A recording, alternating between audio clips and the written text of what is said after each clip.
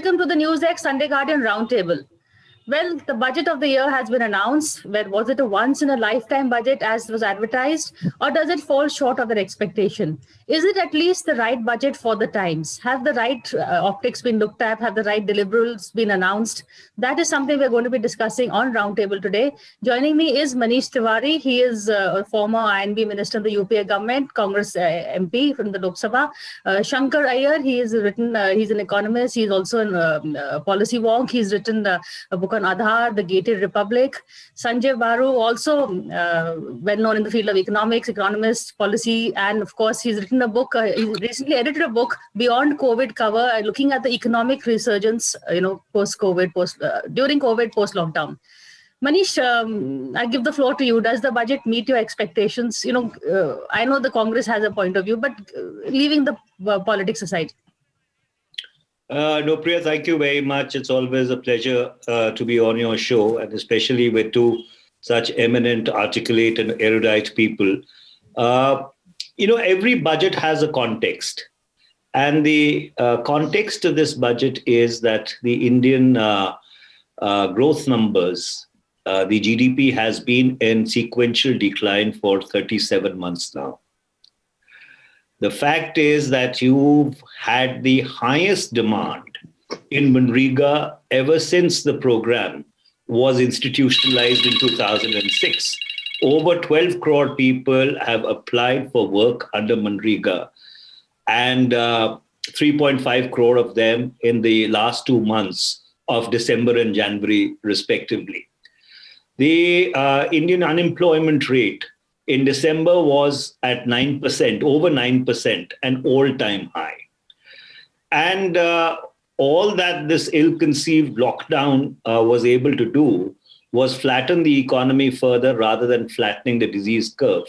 We still have 10% of the total number of COVID-19 cases in the world.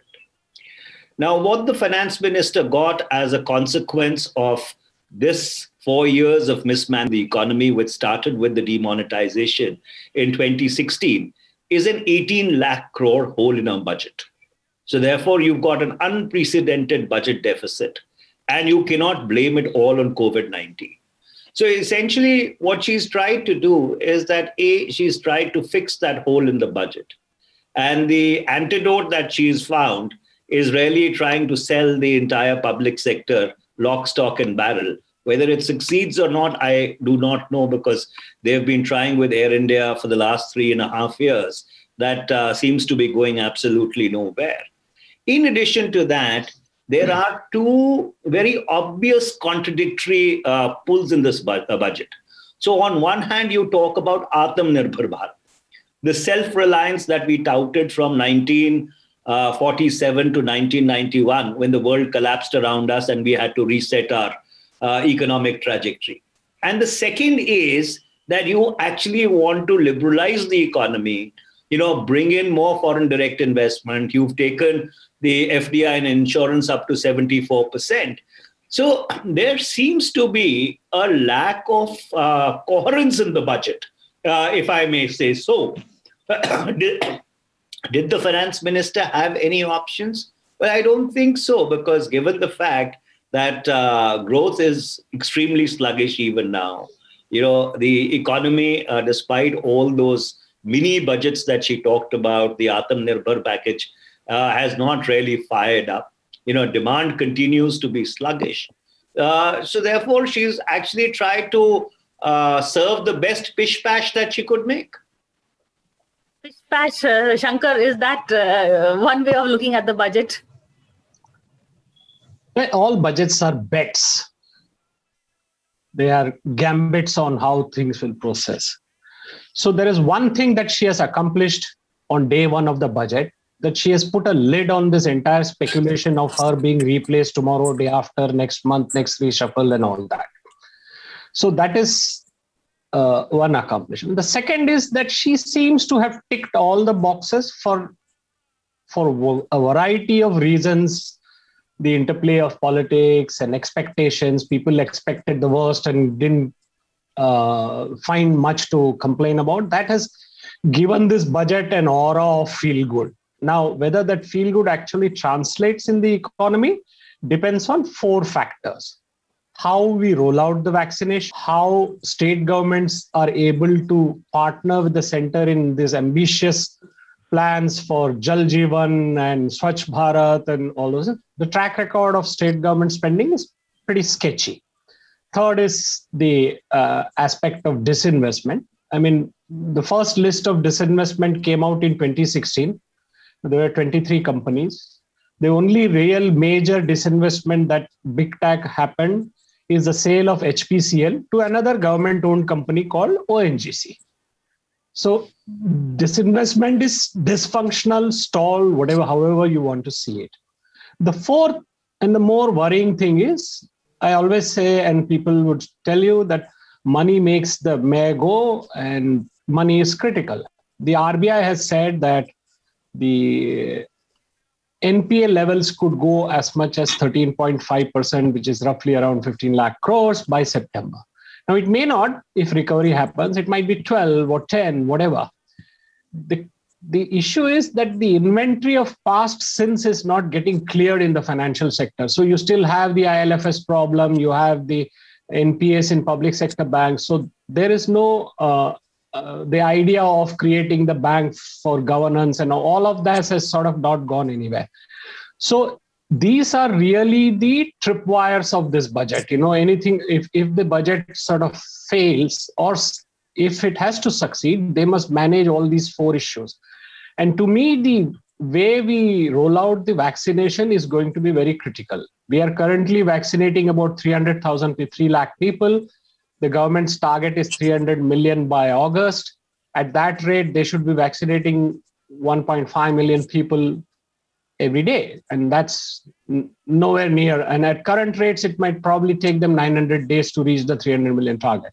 So how they do it, why shouldn't they partner with private sector? Why shouldn't employers be allowed to vaccinate employees? Why shouldn't Priya Sahgal, if she can afford to pay for her vaccination, go to her chosen private healthcare person? And so there are issues of indemnity, logistics, all that. So these have to be worked out. Only so the only way to recovery is to improve engagement in the economy. And I think that is the big question here.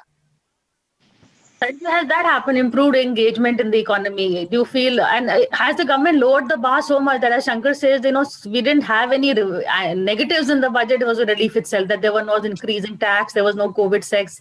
So everybody was very happy. Well, I think the most important thing about this budget is that our expectations were very low. And therefore, given the low expectations, even a halfway decent framework has got high marks. So let's not cavil about the fact that there's been a universal acceptance of the overall strategy of the budget. I think by and large, except the opposition political parties, most economists have welcomed it. But they welcomed it for 2 reasons. One, because, as I said, expectations were lowered by this government over the last 6 years. I've been a critic, in the last 6 years. In fact, the very first Arun Jaitley budget of July 2014, I was very disappointed, and I wrote. And every single column of mine over the last 5-6 years is all published. I've been critical of the budget, but this year I praised Nirmala. And in fact, somebody called me and wanted to interview me on this very subject. They said, why are you supporting a budget when for the last 5 years you've criticized? So I said, thank you very much for reading all my columns. But there are 2 reasons why I think this budget clicked. One, as I said, low expectations.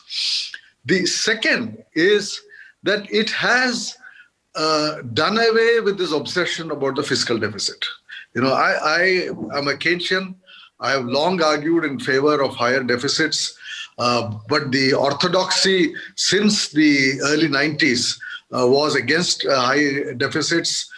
In fact, I remember when Manmohan Singh did the farm loan waiver, and he was being criticized for the farm loan waiver because it was going to raise government's deficit.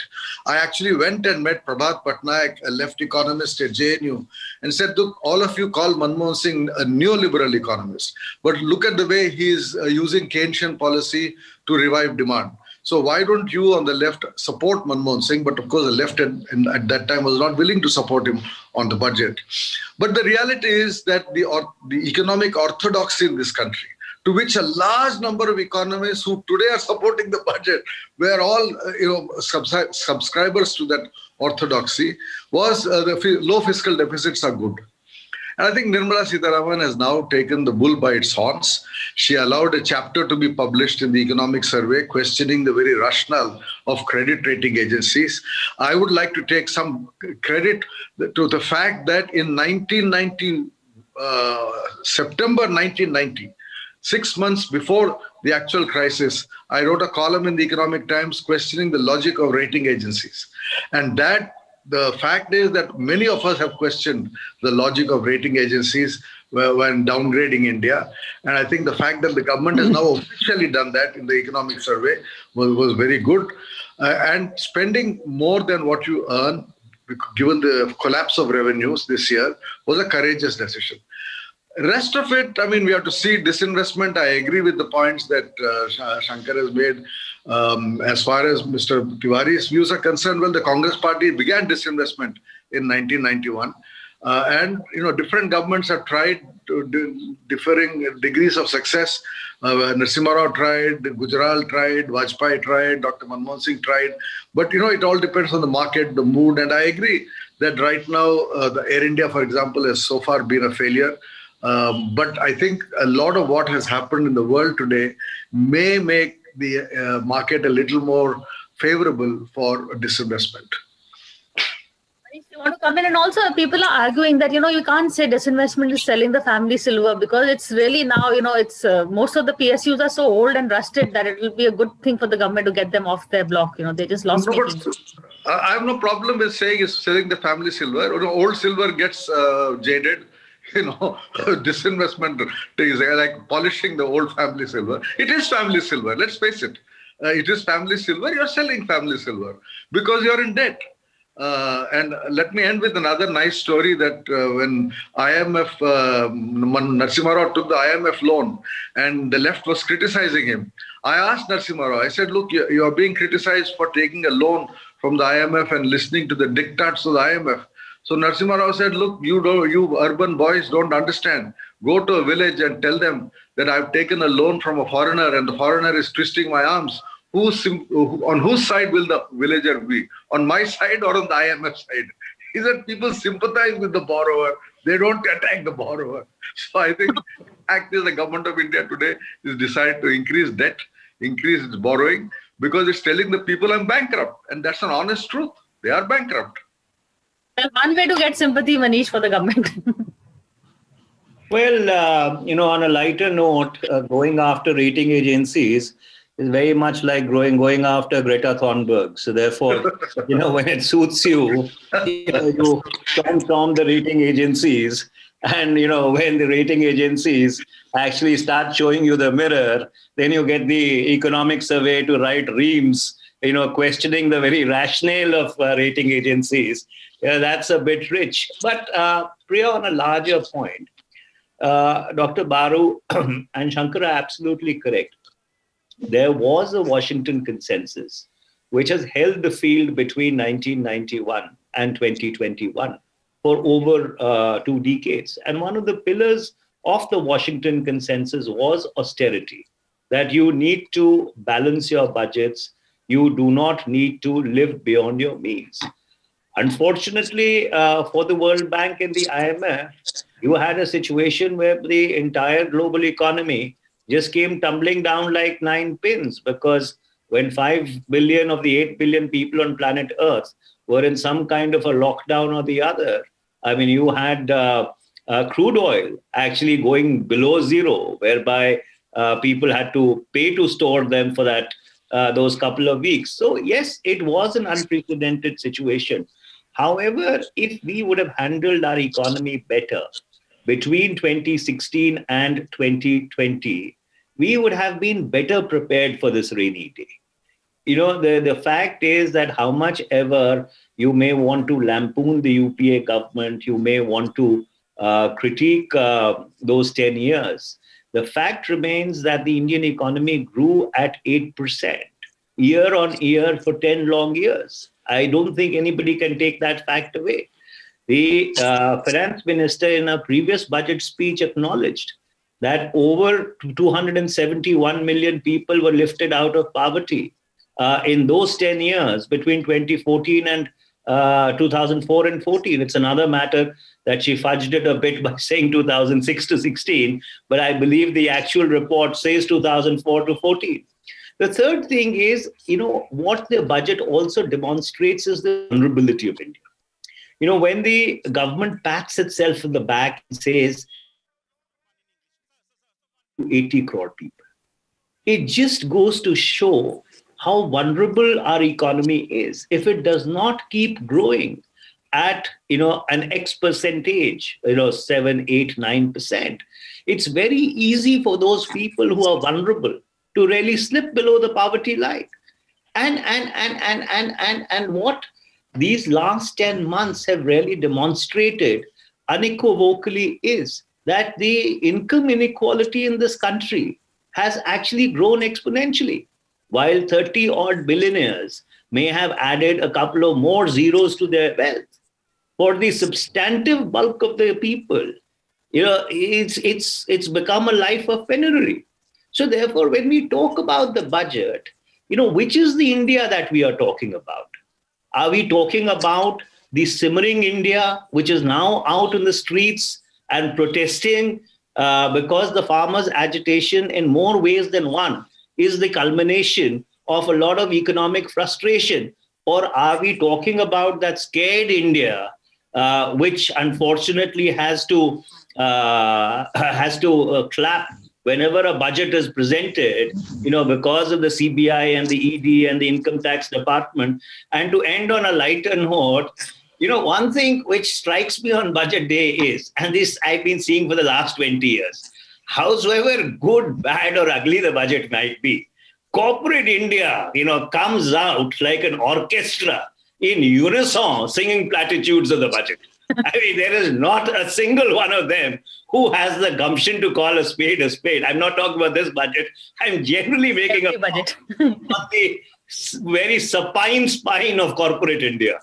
Shankar, I remember you and I were had a conversation before the budget, and you made a good point, which is we went from slowdown to lockdown. That's a phrase I've been using pretty often, because so the budget, in that sense, we are already on a back foot even before the budget, before lockdown, before COVID happened. Yeah, I mean, so I said somewhere that the challenge before the budget was not just the COVID-19 pandemic, but also the inventory of past sins. And the inventory of past sins is primarily what the financial sector issues. And the financial sector issues, for some reason or the other, they tried various solutions, and the NPS kept rising and different analogies were provided. Raghuram Rajan said surgery is required. Somebody said, cleansing is required. Vipassana is required. All of that has happened. And we still have a problem in the financial sector, which is, ILFS went down about 2 years back, and still nobody knows whether all the monies that ILFS owes to all the people has been returned. Similarly, DHFL, another NBFC, went down.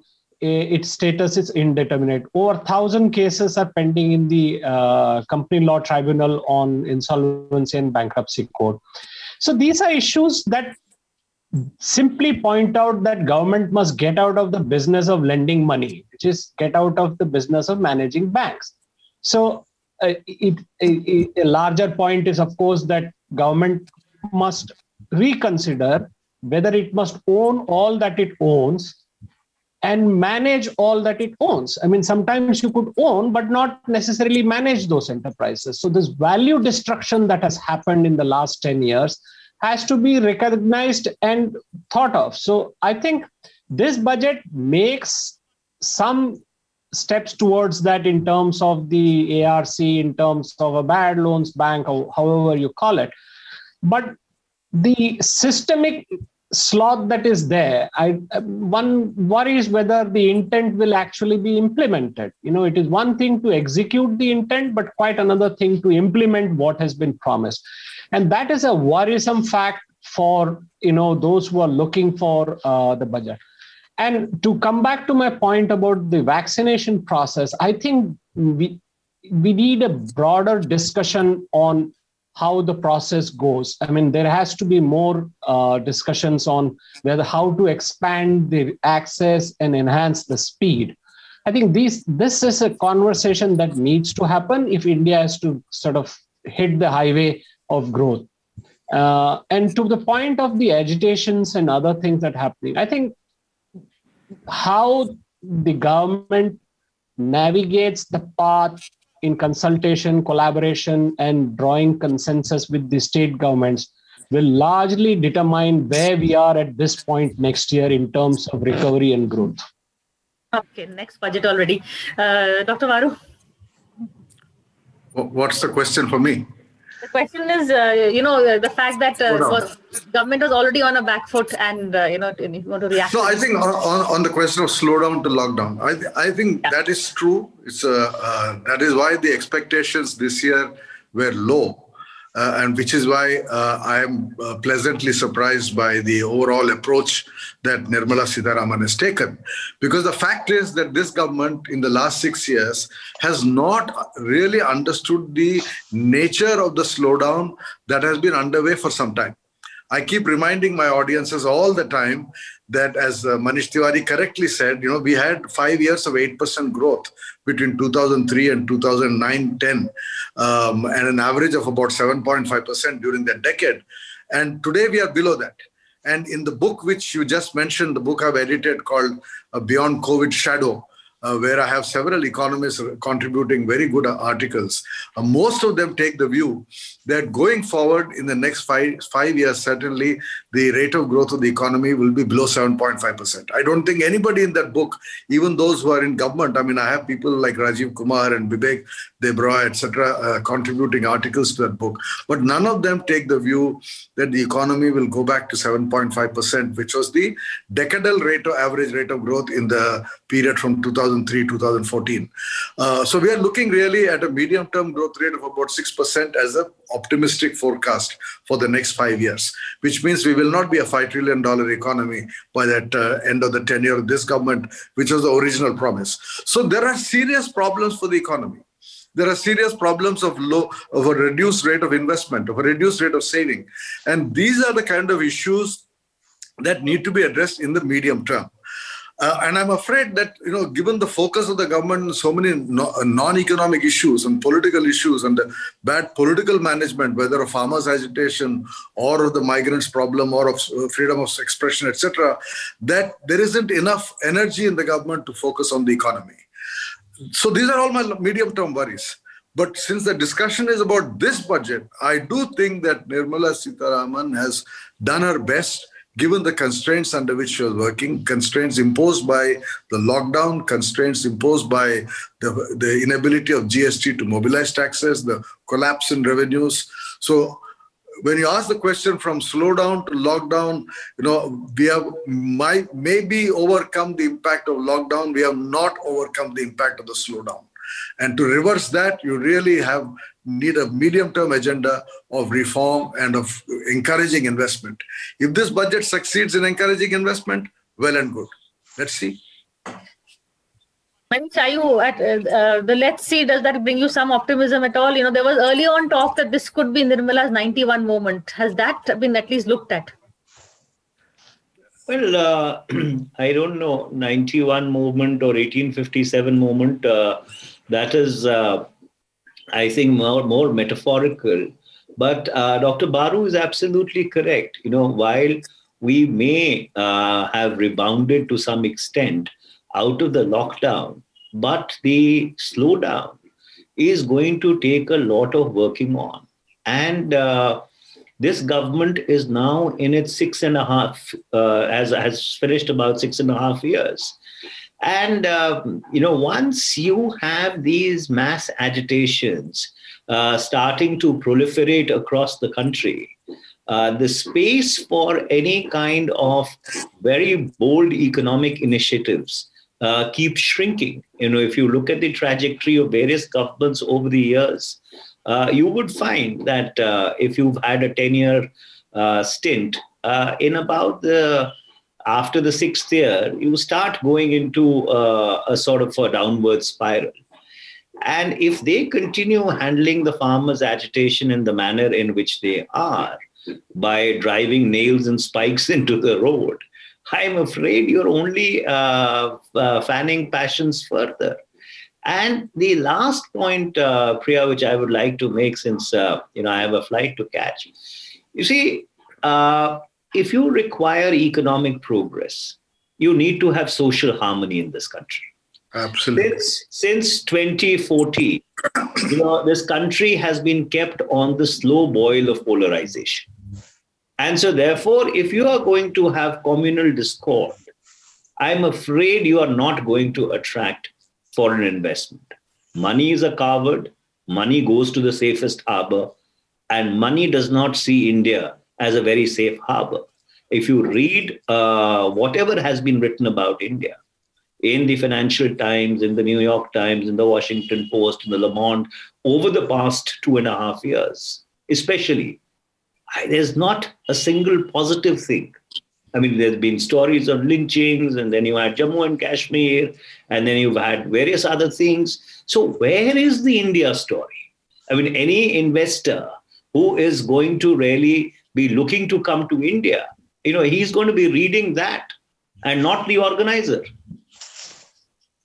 Thank you so much, all of you, for this conversation. And I would agree with Manish, actually, at the risk of being trolled on social media, that a lot of it, it's not just the economic story, has to be also connected with our social story. And there has been some bad optics in the recent times that have been going out. But thank you all for this conversation. And I hope you all enjoyed watching this show.